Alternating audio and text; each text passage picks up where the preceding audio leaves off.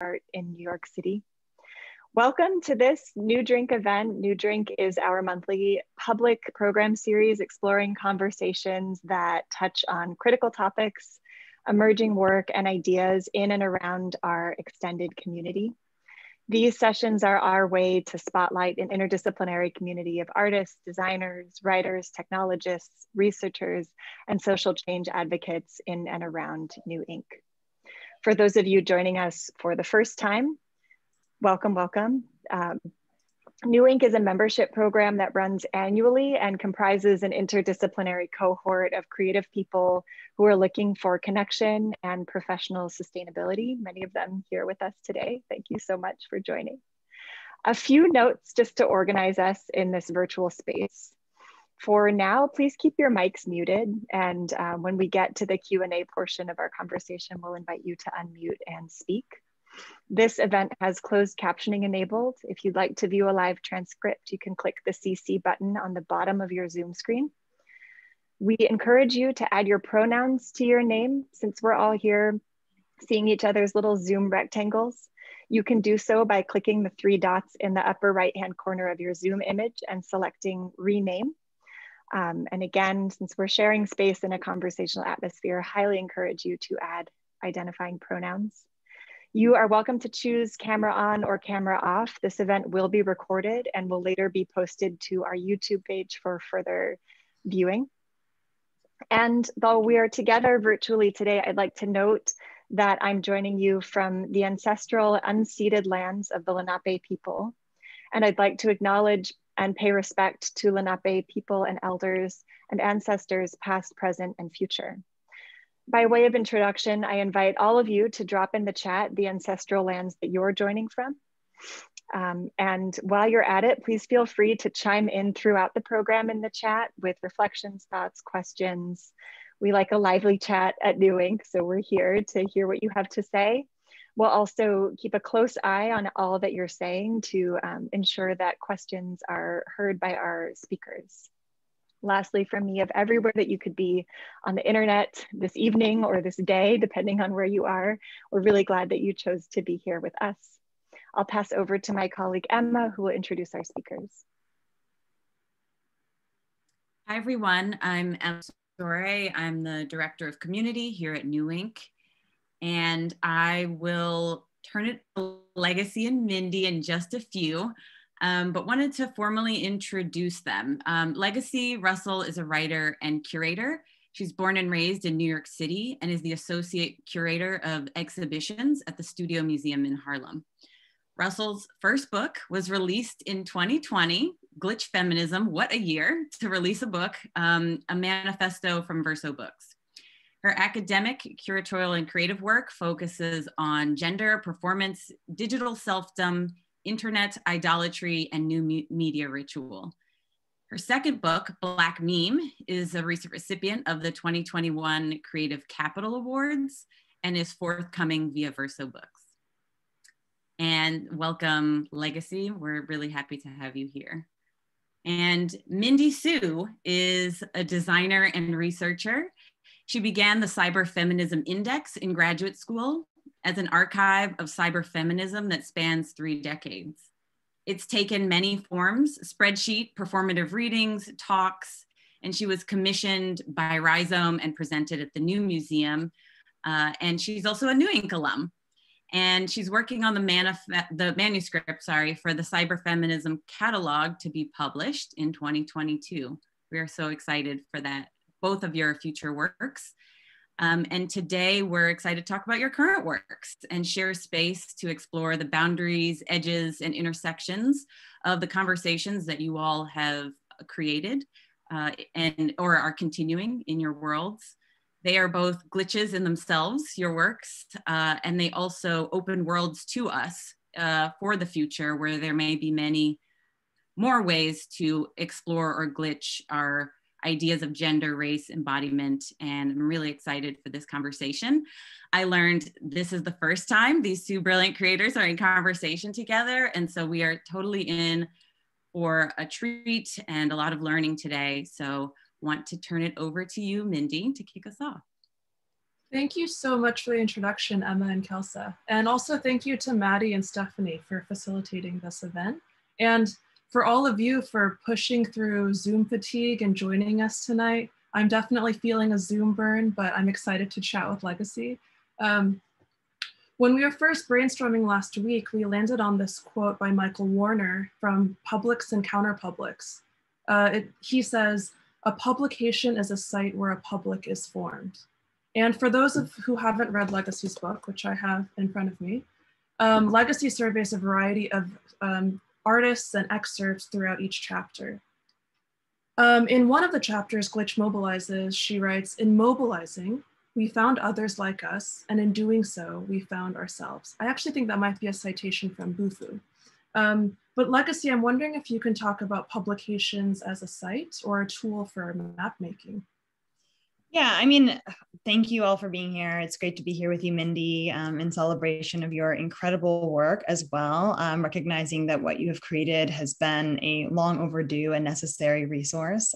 So it's an absolute glitch and correction in its own. But this idea of kind of publications as meeting sites, the structure of the book, you know, as I maybe chatted with you early on, was thinking about a way where there could be a different type of presence and kind of convening. The opportunity to kind of create this book and have it exist as a place and space where many different thinkers from different strands of work and practice and exploration could come together, and as well where that could kind of further discussions about cyberfeminism and maybe as well gaps within that history. So really that is what the hope is, and I think the structure is in support of that. Well, and I'm not sure if any of you went to Legacy's book launch at PS1 last October, I believe, but instead of it being a book reading of sorts, Legacy invited an entire panel of guests, and it really felt like this decentralized convening of a lot of different examples of what glitch feminism could include. Yeah, I mean, I think that like for that experience, it was really interesting, like the amount of book readings where you go and someone's reading out loud their own text. Like for me, I think that the book itself is intended to empower artists to speak for themselves. The hope is that, you know, as that is happening across generations, across histories, that, you know, there kind of engages this kind of impossible conversation, right? Because some of the folks obviously are people who are no longer with us. And some of those folks are, of course, alive and in the world and actively working. And so to think about a way where those people can share a table and suss out methodologies and have that be something that is politically informed felt really necessary. Mm-hmm. Yeah, absolutely. I especially liked, for the Cyberfeminism Index also, trying to figure out a way to highlight this multiplicity of different voices. In the index itself, each blurb is an excerpt of a pre-written text. So by browsing through, you really do see a sense of hundreds of different people. Right, absolutely. And we were also talking about within this map of this other space, how do you actually guide in someone who's new to this thing? I think I've definitely heard from Cyberfem Index that it can be quite daunting to approach this very austere index. So on the collections page, Legacy actually curated one of these, but I asked different people to curate 10 to 20 entries to basically almost act like a tour guide and show like what readings were relevant for their own practices that were situated in subjective narratives of what cyberfem or glitch feminism or xenofem might mean to those people. I mean, I think what's kind of interesting about that is as well allowing for a kind of dispersion of knowledge, like recognizing that there really is no centralized meeting point, and that as well, the ways in which maybe this history can be reshaped is actively putting that work, that care, that vision into the hands of other folks who are actively engaging with that as a presence, right? Asking for the people who are kind of living in the digital to do that work. So I really love that about your index. And I think that the language of index, of course, engages, you know, troubles, right? It's like something that is a taxonomy, it's super raced, it's gendered, it's classed. So there is something that I think is really complicated and volatile by calling it an index. And then too, Mindy, the way in which you refuse that, right? Allowing for it to take on a different shape. Yeah, what's also this idea of the index and trying to break existing forms or conventions, Legacy and I thought this was also surrounding naming culture and naming conventions. So within the index itself, initially in the spreadsheet version, there was this large taxonomy of all these different terms that these things could be categorized underneath. But this was only seeming to reinforce this exterior identification of what these things might be. So then do people self-identify? Who are we to kind of name what people might be part of? I'm reminded of Haley Lohman from the Autonomous Oral History Group. She says that for their keywords, they only use direct transcripts of what someone has actually said in an interview, so as not to make assumptions. Yeah, I mean, I think that the ways in which naming operates with English feminism is really important. Thinking about too the complex histories that names trigger for Black people, queer people, you know, the ways in which names have been given to us, right, against our will, the names in which, you know, maybe have been lost along the way, the names that we claim, right, so as to kind of self-identify, and that is an act of empowerment and kind of active decolonization, you know, of a kind of bodily trauma too, I think is really important. And so, you know, for me, the empowerment of that feels like a really necessary component of something to consider within this idea of the index, right? But also to the ways in which, you know, an index can be a manifesto in its own, and that it, you know, establishes new ways to kind of engage with the world's order, and to think about the fact that actually within that, you know, some of the logics of our ordering actually are deeply flawed. Mm-hmm. Yeah, in your chapter, Glitches, Errors, I'm just going to read a few excerpts because the writing of this text is so beautiful. But you say the body is a text, and every time we define ourselves, we choose these names that reduce the ways our bodies can be read. And I think that is such a powerful and empowering way of trying to reclaim this active naming and really embrace, like, you call it the poetic elasticity that refuses the name as static or definitive. Mm. I mean, I want to maybe think about this idea of naming in intersection with this question of the syllabus, right? Because I know that, Mindy, as we've chatted, you've reflected about, you know, what this index can do, right? And the ways in which, you know, a kind of pedagogy is built into this, and thinking through too that, you know, in this question of names is also, you know, a kind of teaching and learning, that there's an active exchange there that can be possible and participatory, really. We think of different publics. And so you know, I'm wondering to hear you maybe reflect a little bit about the ways in which you are hoping for this material to be shaped. Obviously, you're creating this meeting point, right, of this publication that will come, which we're all looking forward to. But then too, thinking about, you know, the meeting points that maybe you have not even realized, right, that actually that, you know, I'm thinking about Glitch Feminism, that part of the work of this as a book was it arriving in the world and seeing how other people really were using it. So, you know, can you talk a little bit about what that experience has been like? Because I know it has traveled far from its origin site. Yeah, absolutely. I think that if you visited the site, as you click through different entries, these things are added to the side panel, which with Angeline Meitzler, who I'm not sure if she's here, and Janine Rosen, my collaborators, you basically get this side panel trail. It builds all these associations of what you're clicking and opening. And these are all then available for download. And this download was kind of meant to be a reader or a pseudo syllabus, or perhaps some sort of annotated bibliography.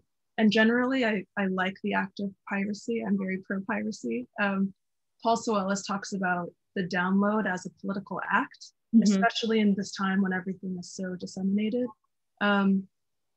So I think in that way, it's a very literal packet that people can claim ownership over or try to personalize in some way. But I also think from the tagging or naming side, trying to think of different working groups so people can contribute their own naming structures or even submit their own entries. This is largely a crowdsourced index. Yeah, yeah. I mean, I think that the kind of language of a counter narrative, maybe is the best way of putting it, is a possibility within your project and my own, thinking about the ways in which that kind of storytelling can be possible, but also that actually, you know, which is perhaps counter to what we are often told and what is shown to us, that, folks from diasporic histories can speak while they're still alive.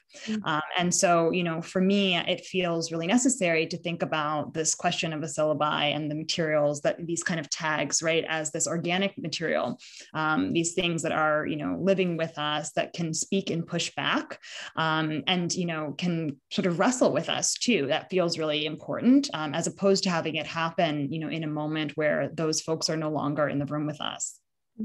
Well, and to think of like this pedagogical framework that's really built on social learning, not this one person kind of speaking to a group, but rather trying to create and specifically name the rules of a decentralized hierarchy.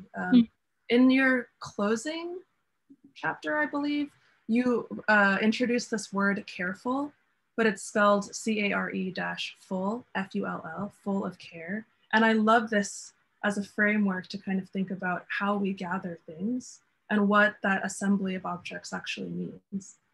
Yeah, I mean, I will say, like, I've told you a little bit about, just my experience in graduate school. I think that I'm definitely not alone, as I talk to folks who have gone through the graduate school experience, or really any institutional learning experience, right? Be it, within a school properly, or, a sort of structure of an institution. There are so many tripwires and triggers and traumas, as someone who is, coming from a background that is intersectional, right?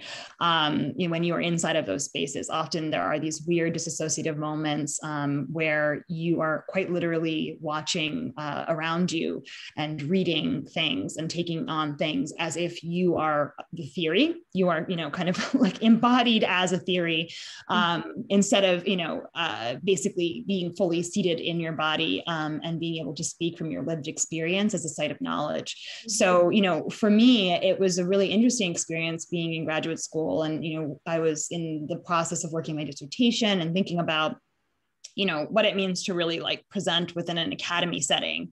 And alongside of that, kind of creating this project, and beginning to do some of this writing, which, in early days was published by Rhizome. And, thinking through the outlets for that without really thinking about what the audience was, other than recognizing that the audience was myself, right? It was me, it was the community that I was operating in, and trying to maybe write for that first, right? And I think that, this idea of careful, it was necessary because I, recognized that those experiences of being maybe in institutional learning spaces that are often very clumsy, that can enact certain types of violences, that engage a pedagogy that conceptualizes ourselves in a way that is so rarefied that we're rendered unrecognizable to who we are. And so part of this too is an exercise about how do we kind of give our thought back to ourselves, right? And not just become theories. And that, as an exercise, that feels like something that is a really worthy mode of empowerment. Yeah, it really makes me think of imposter syndrome being, the burden is then placed on the individual for them to feel like they are not good enough to be in this space. When in fact, imposter syndrome is really a systematic form of oppression in which you're meant to feel excluded and then feel like you then have to prove yourself or make space for yourself or your community, when in fact, it was really never really intended for that person to begin with. Yeah. I mean, I will say it's like funny because club culture is like a first entry point for my love of performance and new media and as well feminisms, right? And so it's really interesting because when, in graduate school, when you're studying performance, there are certain texts that you read and it's like, okay, we're focusing on these different subcultures, right? And actually these are spaces that, when you are in them, they do not even appear to be this sort of marginal subculture. So this idea of, what that is and what happens, like when you create a meeting site as a book, right? Or as a publication, is only a part of that, right? It's also about the language that you're, interacting with and engaging and the sort of ease of use, right? That you're thinking of when you're engaging different audiences, which I know that you've done with the index, thinking about the ways in which the people who are intended to use it, the reason why it was built in the first place, right, can make use of it and have it feel organic and natural to them. And that, I think, is something that is a really generous part of the index, and is my great hope, right, too, for what glitch feminism can continue to do, right? I'm not as interested in it being something for every single person. I'm interested in it being for the folks who looked for themselves in these different spaces, myself included, and couldn't see themselves there. Absolutely. In these earlier essays of glitch feminism, which I believe were like 2013, so a good amount of time ago, you actively push against this notion of the subaltern. And I think this term, subaltern, subculture, sub anything, gives roots to where the point of origin is coming from. Something is only othered if you actually feel like you're part of this normative or predominant space. And I think that we also talked about Angela Davis's notion of like radical edges, how if you feel like to first of all try to make something so revolutionary that it's seductive and that the mainstream wants to kind of encompass this, and once they do, to constantly push yourself more and more to this outskirt in order to build the bounds of what this canon or breaking down the structure might look like. Yeah. I mean, I laugh because there have been many moments over the course of this book existing in the world, and I'm sure you've had your own experiences with this, where people, I think, who are in technology get really excited about, what it means to have this book exist, and a lot of these folks are, white cisgendered men, and they're writing and they're saying, oh, it's really great to talk about this, and it would be great if you could write us, some history, right? And coming back to them with questions about what that is, asking them to define that. And really, they're just asking for a sort of continuation of what they already know, right? Rather than hearing things that actually are departures from that. So this is this interesting navigation too of what radical history really can be, because, as we put these texts into the world, I think it's also about how we protect them and the material of them, right? We can't control every part of that, but, there have been real deep moments of reckoning and trying to think of the intention behind this, right? And that there are a lot, I think, of kind of extractive questions tied to the possibilities of the way that this could labor for someone who it is not intended for. That actually in and of itself is something that, as a responsibility to the text and to the work, we have to actively work against. Right, I'm reminded of this phrase, the explanatory comma, in which when you describe something, that for a particular group is very obvious, but then you take a moment to explain it to a larger group. Yes. It indicates to the primary or the intended group that this is actually not for them. This is a watered down explanatory version for this other group. And I think when you're on the other side of that, it's such a hurtful thing to see something that you resonate with that you then realize is actually not for you to begin with.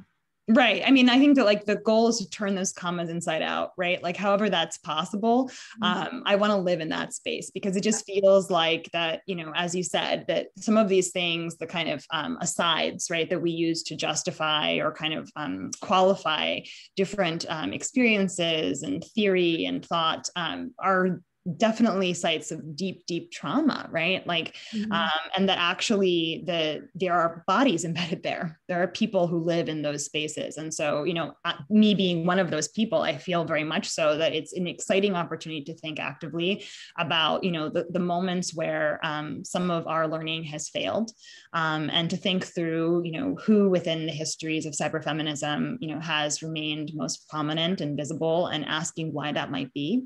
And to think through too the ways in which our visibility, because as female identified people, the ways that we are visible or not in this process and project becomes also part of the conversation and has to be, I would say, handled responsibly. Absolutely. I want to turn to you though, Mindy.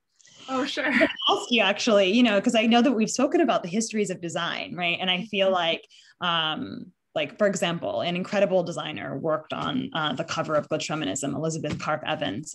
For those of you who are going to go to Printed Matters Book Fair, you should check out her digital booth. But with that, you know, I will have to say that it is a complicated history, the history of design. And so, you know, being a person of color who is working kind of to think about the way to engage with those hierarchies and through these histories of cyberfeminism, I was wondering if you maybe could talk a little bit about, you know, the way that you put this material together. What are some of the decisions that you have to make or consider as you're recognizing what can be made visible, maybe, or not, and, you know, what those tensions are, or maybe decisions have to be? Yeah, I think that designing the framework for facilitation is really complicated, and I feel like you're forced to return to it and question it and pick at it over and over and over. I don't think that these rules are meant to be steadfast. So when I was first starting, it was really through bibliographies, reading a lot of academic articles and scraping their bibliographies and footnotes. But then you really do feel like the type of content you're getting is very geared towards academic audiences. And that seems very counterintuitive to what Cyberfem actually includes. One of the inspirations was also this book called The New Woman Survival Catalog. It was billed as the feminist whole earth catalog in the early 1970s.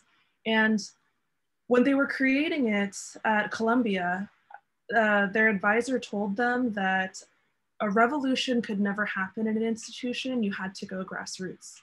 So they basically took a road trip across the US and talked to a bunch of people and created this catalog of resources that really does feel like a nice slice of second wave feminism in the US. But that title, I think, is really, really valuable for me, this idea of sharing as survival. So even then, even if I was talking, even though I started with academic articles, by then talking with as many people as possible, you start to compile various artists, various hacker spaces, all of these things that don't necessarily have secondary sources. And why should they need secondary sources to be validated? Absolutely. Like something like Wikipedia or so again, just pointing back to the question of audience, who is it for? Right. I mean, I love that. But pulling out, I guess, a few things, this idea of footnotes, right? But also this sort of necessity of survival, right? Like, I feel like with Glitch Feminism, like I wrote myself into life, you know, like just being, as in sort of vivified, right? And that actually being able to sustain oneself is also about holding space for others and thinking through the ways in which like we are creating space to celebrate our life, right? Quite literally, like in our day-to-day and the lives of each other as, you know, bearing witness to one another. And that actually is the source, right? It's the sort of witnessing and participation that allows for that kind of verification that, you know, I think within a kind of academic setting and tradition obviously requires a different type of process, right? And that process actually maybe is inauthentic to what it means to be human in the world. So, you know, I love that you're kind of mentioning this question of survival, because surviving is a really big part of both of these projects. And as well, you know, this notion of the footnote and the footnote as a space and a site of occupation. There was a period of time where I laughed because I think I saw Mackenzie Wark in the room, who is just an incredible, amazing woman who has been such a force behind, you know, kind of guiding me through different chapters of thinking about this process. But, you know, Mackenzie and I both have the same editor. And I remember writing to my editor and sending a version of Glitch Feminism early on. And you know, the response came back basically saying that this is all footnotes, right? And so we had this like negotiation of footnotes, right? And we got to a good place because, you know, for me, the conversation about what the footnote can be, right? Like that, as in that there was such a volume of text that was in the footnote, in addition to as well the actual text. And so, you know, questioning what that does to the legibility and of the text, right? That, you know, is there an opportunity to be strategic in placing footnotes and rendering a text legible in a certain way that it requires people people to do a certain type of seeking as they are participating in it, right? That it has to be super active and present. And I do feel like that with the incredible index that you've created, that the sort of material of the footnote does some of that. It allows for us to have to kind of like do some hunting and participate, which, feels really important, and allows too for a different type of interaction with the material. Mm-hmm. Yeah, I think that footnotes as a writing style is such a beautiful strategy because it really does give a glimpse into the process of compiling these things and situating it in these subjective narratives. Yeah. I think the best footnoter is Adrienne Marie Brown.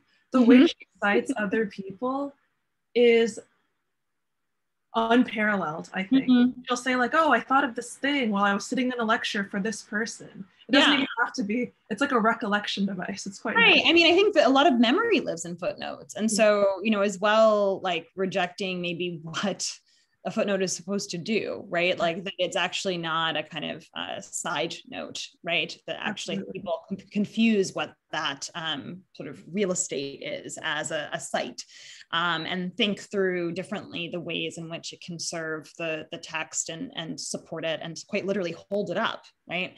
And so, it was just as important to me to have an awareness of who was in there, in addition to, of course, who is kind of in the text, and how those things are entangled and intertwined was an opportunity to make things volatile and a little sticky. Yeah, and I also like this idea of footnotes or other ways of dissecting texts, because in the Cyberfem Index, I really tried to incorporate as many cross-references as possible, again, to kind of reduce the hierarchy. Like, yes, it's chronological or alphabetical or however you sort it, but by creating cross-references, you're almost encouraging nonlinear reading. You're placing things in voice with each other, whether it's juxtaposed or in support of.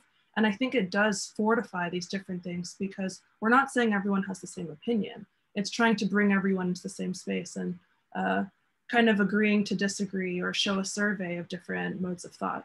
Yeah, I mean, that lack of linearity is something that I get really jazzed about, because as well, the way I read, like, I often will take ages to get through different parts of a text because I'll get really embedded in a certain sentence and some of the definitions and things that are sort of part of that sentence and the names that are there. So you just follow all these different rabbit holes, right?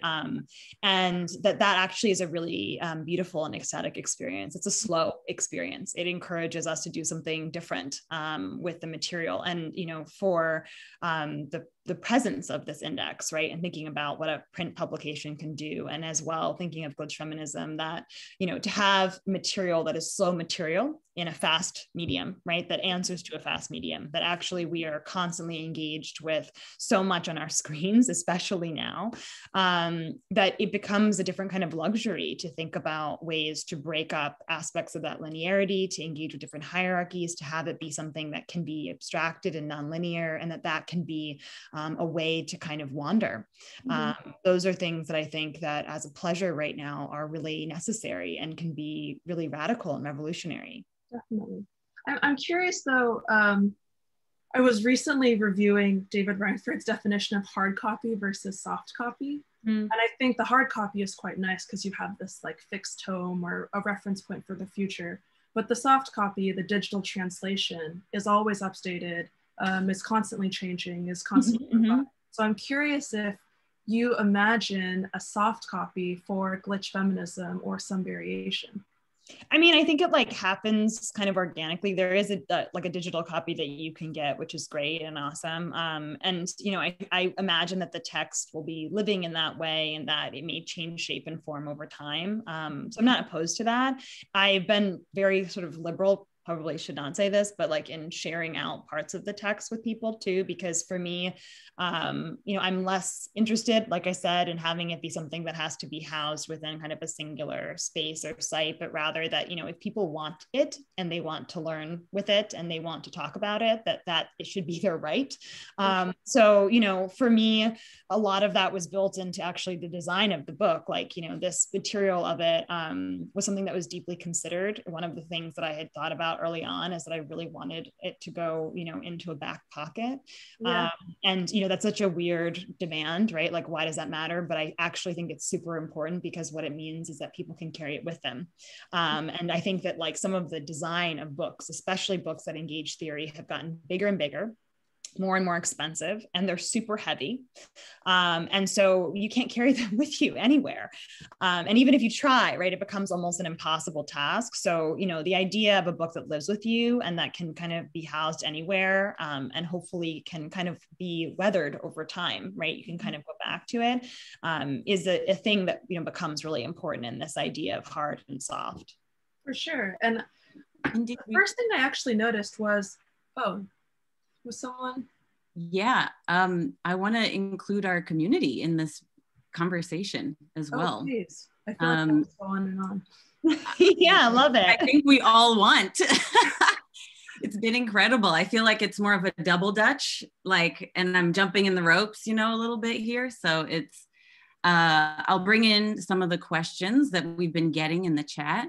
And as we move into that, I just want to say this is, thank you for holding these stories. I can't imagine the process of holding all of this and then the generosity to share it with all of us. And so I see you, we see you, and we're so grateful for the work that you have done.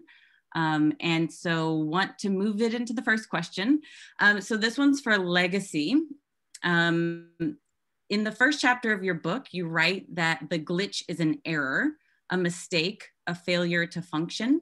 What happens when a glitch becomes something beautiful? Does it remain an error?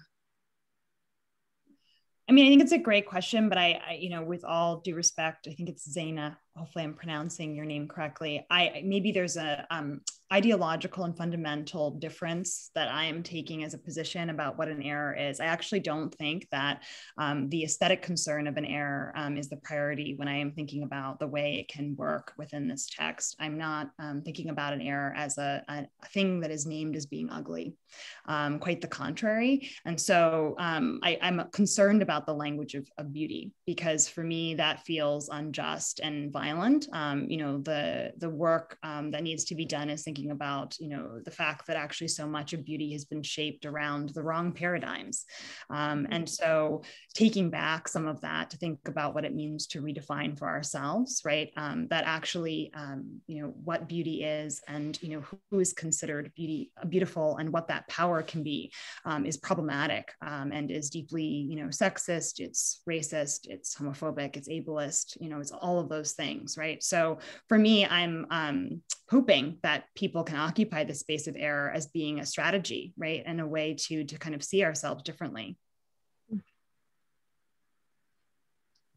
And Mindy, could you talk about more detail in your intentions for the audience and your original goals for the index and how those translated into UI and design?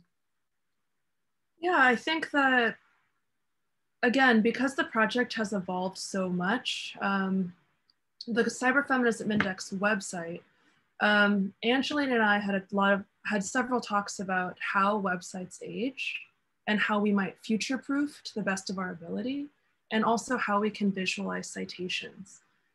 So this is very much connected to Legacy and my banter about footnotes and cross-references and things of this nature.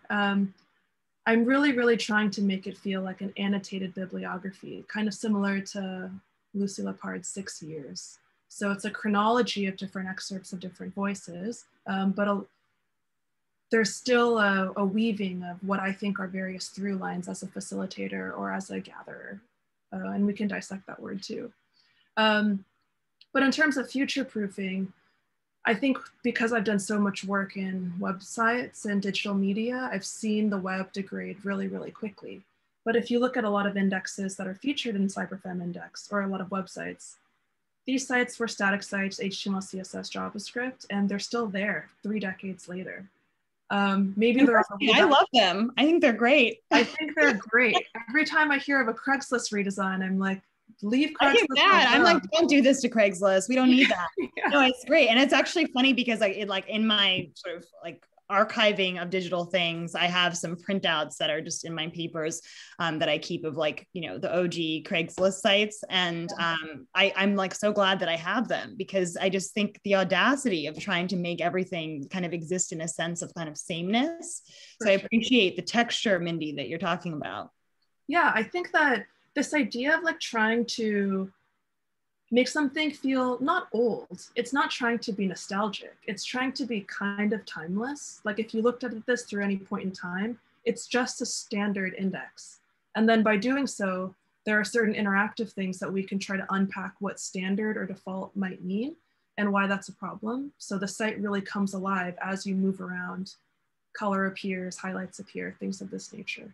But in terms of audience, it really is for anyone who, I've kind of had a breadth of people, scholars, definitely artists, but also I'm kind of wanted to make it for like the teen person who is trying to find this weird stuff online and everything looks the same, and they stumble upon this like tomb of work that suddenly introduces this whole suite of things that they never imagined.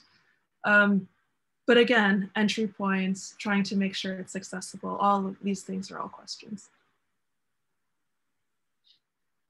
And then one sort of zooming out a little bit and thinking about glitch feminism and cyberfeminism and the future, how do you think it changes the future of feminism?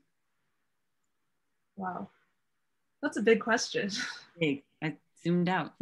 I mean, it is a big question. I don't know. I guess, you know, it's a short answer. I think that we're standing in the center of some of those changes, and it would be foolish to try to augur the future right now. At least that's where I'm at. I can say that, like, you know, what this was in 2013 when some of this began, right? Like now that I'm standing in some version of future from that point, I can absolutely not have imagined that this work would have had the travel that it has, right? It's gone to the most weird and amazing spots, if only because people have really used it.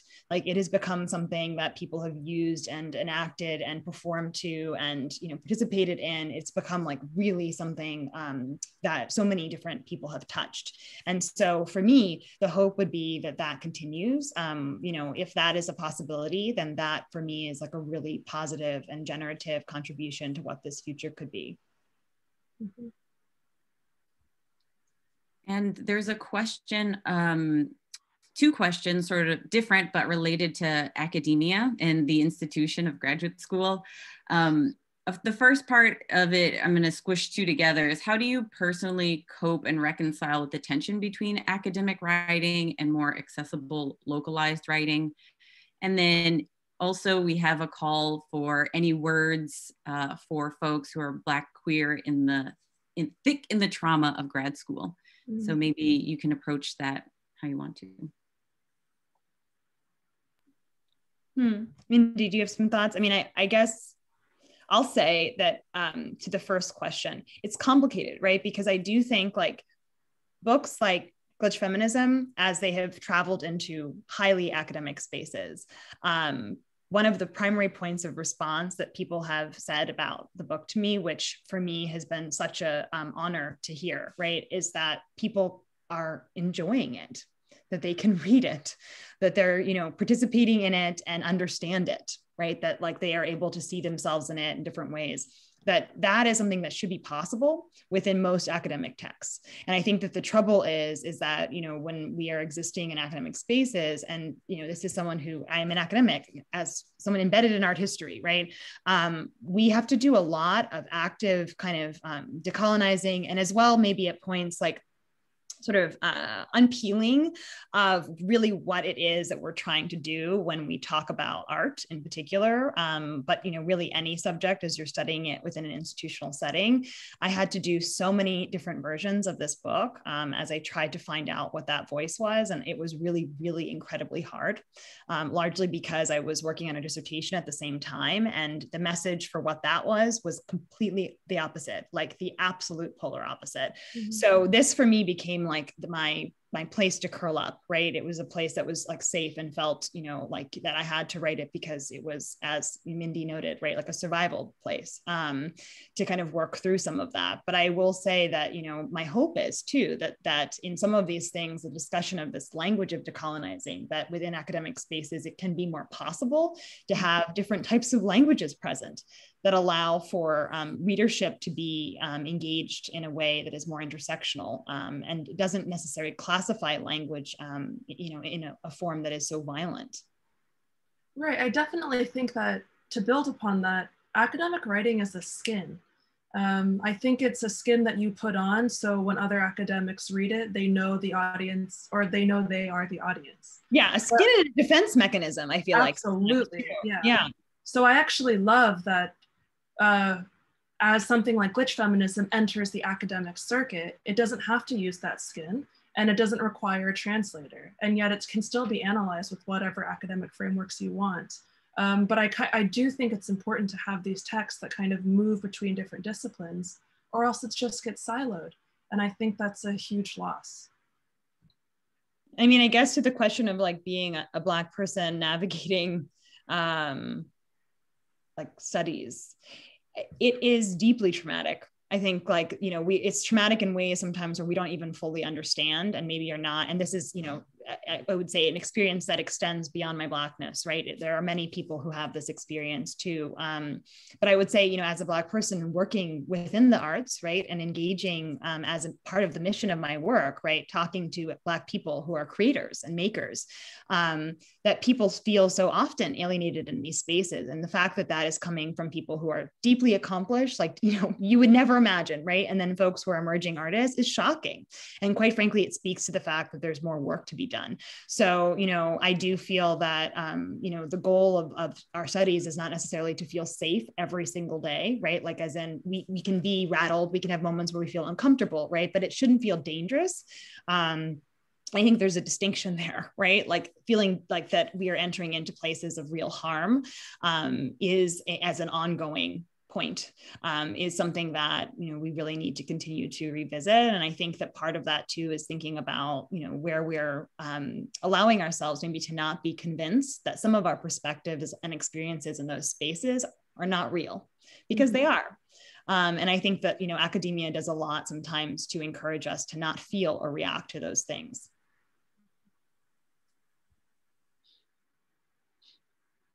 And then we have a question. We've had such a wide-ranging conversation. And so we have a question also about the front cover of the book.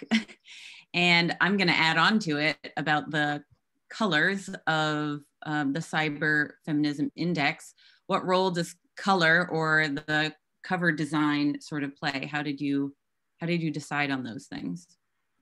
I'll be very brief. Mindy, I feel like you should talk about design because I'm not a designer, but I will shout out the designer of this book, Elizabeth Karp Evans of Pacific, which is amazing small publisher doing incredible work with artists. And this is like, as someone who is a designer, she brought her vision to this and thought deeply about as well. I think some of the different histories, Mindy, that you spoke of, right, that are like almost of a kind of retro, as we look back at different versions of what we think about in the aesthetic of a kind of feminism and of computing too. So there's that's embedded in it, and as well, like I said, with the kind of scale of it, that was something that was very particular. Mm-hmm. I'll keep this short also. Yes, I'm a designer, but I also really like obvious design decisions. And I think RGB green is a very obvious decision, feels very cyborgian. I also think that when you're thinking about alt text, it's really nice to use very basic CSS color names. And if you write green, it'll read as green rather than hashtag 6-unit hex code. So that was a subtle decision also. Love it. Are there any folks who have questions they want to verbalize out loud? We also have time for a few more in the chat.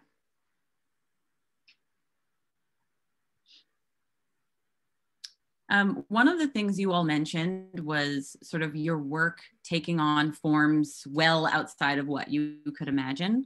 I'm wondering if there are any that you can share that have been especially delightful for you, or just one example that surprised you or delighted you.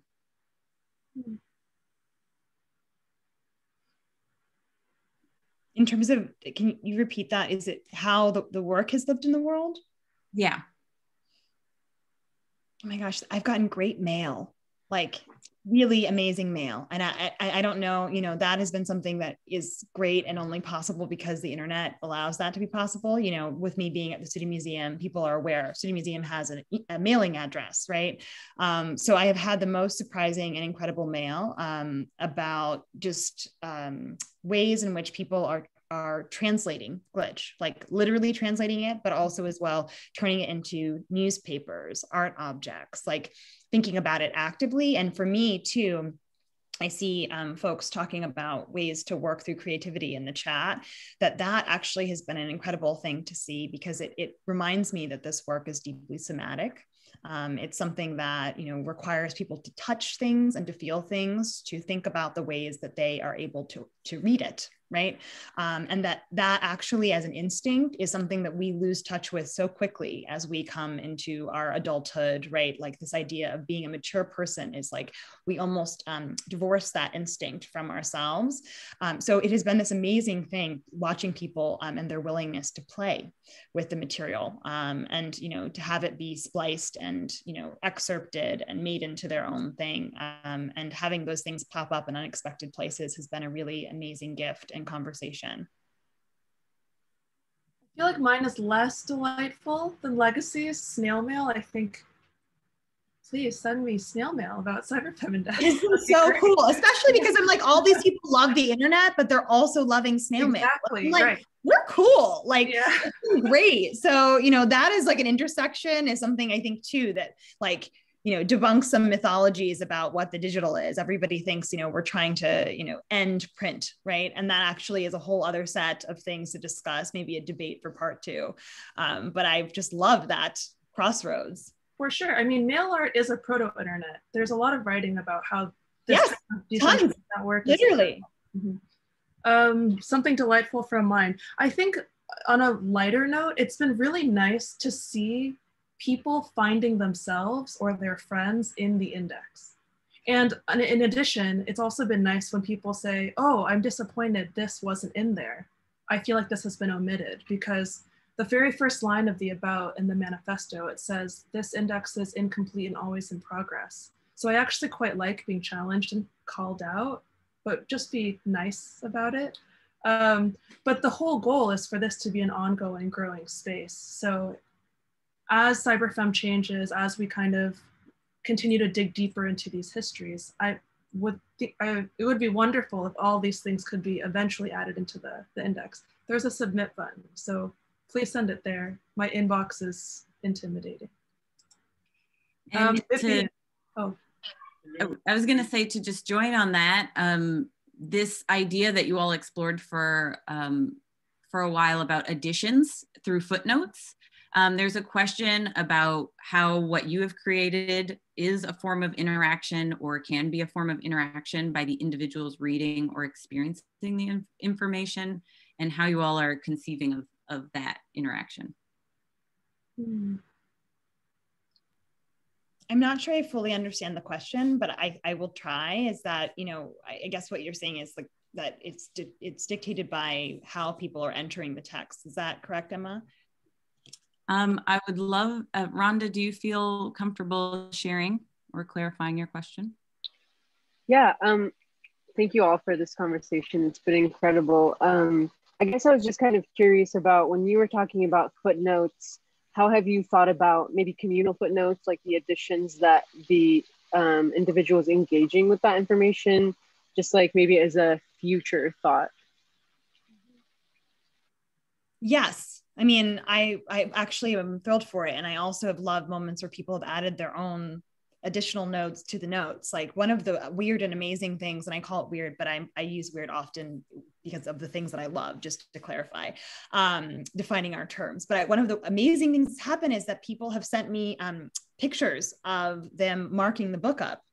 And that is really important, right? I think that, like, for me, that's something that I do often with all different types of text. It's a form of occupation. I mean, I literally remember the first time I read 1,000 Plateaus, and I was like, excuse my French, F this book. I'm so mad at this book, right? But I literally like got in there with my pen and paper and was like, I'm going to get involved with this text and kind of talk back to it and show it what it can do for me. Right. So some of that as an instinct is like a really important thing. And so I absolutely do really, Randa, to your question, hope for that. I hope that there are opportunities for that. And I also have been so thrilled as well for people to stumble upon themselves. Like, obviously all the artists are aware, right, that they're in this book, but for all the citations, right, you know, as much as I tried to kind of like share this with the folks who were cited, it, you know, is one of those things that often is a discovery too. So people seeing other people cited and kind of pointing that out has been a really amazing thing to kind of call into the community and have people kind of central in that as a process as well too. And I have to say this, while people are living and alive in the world, which is really amazing and important and feels really necessary, especially given all that has continued to happen. Mm-hmm. Vivian, do you want to jump in here? You have your hand raised, Vivian. Hi. Yeah, I just really love this theme or topic about footnotes and just the communal aspect and how sort of like giving credit and where you source your ideas and kind of going against this sort of like hoarding of intellectual property that I think I see happening. So I'm wondering, like, if you guys, like, I think footnotes are sort of within this context of written mediums or written theory, perhaps. I'm wondering if you guys envision this footnote mentality in other mediums that aren't necessarily written, or if there's any examples of that sort of mentality that you've seen in already happening in non-written spaces. Immediate examples don't come to mind, but I'm currently part of this group called CSS with Laura Combs and Laurel Schwolst, and we've been thinking about the multidimensional citation. And we're writing a paper about this right now. But I think that typically when you cite someone in an academic context, you're almost like legitimizing what you're writing and how you're adapting it. But we're trying to think about multidimensional citations across time and space. So you're citing someone from the past and incorporating it into the present, but how can you also then determine or suggest how you would like to be cited in the future? And this is a link that I haven't necessarily seen in a lot of works, maybe not explicitly, but implicitly. I also think that building associations between two disparate things is a form of authorship. So first of all, I don't think any idea is brand new. I'm very pro multi-authorship. But I think that does start to get at what citations could be and how citations could be a practice for everyday life outside of writing. Yeah, I mean, I guess like it was interesting. The hashtag glitch feminism maybe has become the ultimate citation. It's been something that has been applied everywhere, sometimes in moments where I'm like not happy about this, but I'll, you know, it's interesting to see. And so, you know, I note as well that in that existing, right, that also is a form where people are trying to navigate ways of illustrating or naming or making different types of space for what this text does, what it has meant to them, the ways in which they see it in the world. So, you know, I've tried to be as chill about it as possible. There have been a few moments where I've been like, okay, upset DM here, but you know, on the whole, I think I've managed it with some care. Yeah, I feel like that really is relevant to Mindy's point about kind of expressing how you would like to be cited in the way you cite things as well. Absolutely, yeah. And I think it's helpful when those things happen to talk about it. Mm-hmm. You know, I think that if someone writes to you or you know, write to somebody else and you're like, I feel uncomfortable with this. Like, I don't know if, you know, and actually maybe it's just a feeling, right? perhaps it's something that maybe you're not even wholly convinced on yourself, but you're expressing that as an instinct. I think that the feminist work that is collective in navigating that is really important. And so, this idea, I've been thinking a lot about the idea that often, like, I think kind of like white male genius lives alone, right? It's like this archetype of it. They're in the studio, they're alone, right? But then, like, I think the thing that's really remarkable and incredible about, kind of a Black queerhood, and as well, like what a cyberfeminism is that it's deeply collective and that it is citational, right? It like allows for so much richness to embed itself there. And so that actually is a really complex and networked form of genius that, is really important to identify. For sure. An early cyberfeminist, Susanna Passanen, she says, connectivity has been called the genius of feminism. And I wholeheartedly agree. And just a quick side note about the hashtag, if we're talking about analog precursors, the hashtag used to be a marker for a town square. So as an aggregator, it's quite powerful. You have a central place where you broadcast and all the neighborhoods surround it. And I love that it's been adapted into more of a digital space. Olivia, your virtual I was literally going to say, I was like, Emma, can I call on someone? Olivia, hi. Yes, let's transport wherever Olivia is, because it looks beautiful. Oh, I'm in the backyard right now. My question was, I don't know, I was really struck. I think legacy was the one. And I showed up a bit late, and I'm a bit sad about that because I'm in a different time zone. I didn't realize what 5 p.m. meant. I was really struck when Legacy spoke to this kind of like somatic understanding of glitch feminism, and kind of thinking about feeling as a form of thinking. And in my personal like academic journey, there's been a lot of starts and stops. So as an undergrad, I spent more time outside of school than in it. And my kind of main form of education has been, reading and writing and lots of feeling. And so my question for both Legacy and Mindy would be, has there been any point in working on your 2 different texts where it hurt? Yes, like literally, yes. I'll tell you like about that, and then one thing that actually might make you laugh, but that there's a, there were so many frustrations that brought me and hurt that brought me to write this. I think it was a place of like deep rage I was in my studies at school, and there were points in interacting with some of the different folks who were there and having certain discussions and realizing that actually there were many people who were feeling that way. And that, actually the work that we were kind of being asked to do, and this is, no fault of any one institution, it's institutional learning, I think that sometimes this is to not. And so, that hurt a lot, thinking about the ways in which, we were being asked to turn that on and off, and as well turn it off so we are able to participate in a certain type of academy setting. So the other thing though that, is a kind of interesting counterpoint to that is one of the things I will never forget is I ran into somebody at a party. I didn't, they came up to me and they said, are you Legacy? And I said, yeah. And they're like, this is obviously pre-pandemic. Okay. Just everyone be responsible. So, I said, yeah. And like, this was a couple of years ago. And they were like, oh my gosh, like, it's great to be in touch, and we were talking about their work and, having conversations, and, the idea of meeting a friend who normally you see only on the internet was one of those conversations. And they said to me this oddest thing, which has always stuck with me. They said, you're so joyful. And I thought, what a weird thing to say to somebody, right? But then I actually thought about it and I asked them, I said, why would you say that? And they were like, well, you're an academic. And I was like, that is such a deep thing to say to somebody, right? That hurt, but also was like a really interesting reminder, because it is the indication that, especially through the lens of Black womanhood, that in order to prove ourselves, we have to strip ourselves of how we feel and how we react and how we emote, right? And that actually it was a surprise to this other person that that was even possible, right? And I think that the fact that they expressed that, they were not, you know, in that headspace, but like the articulation of it as a surprise was a meeting point. It was a really important site. And so I think about that often because I do think too, Olivia, especially with your work, that this idea of movement research, the ways in which we express, you know, both grief, right, and joy, you know, is a really strategic thing. And it's really important to think about how that can be, you know, made possible in all different forms as a core component to our research. Mm-hmm.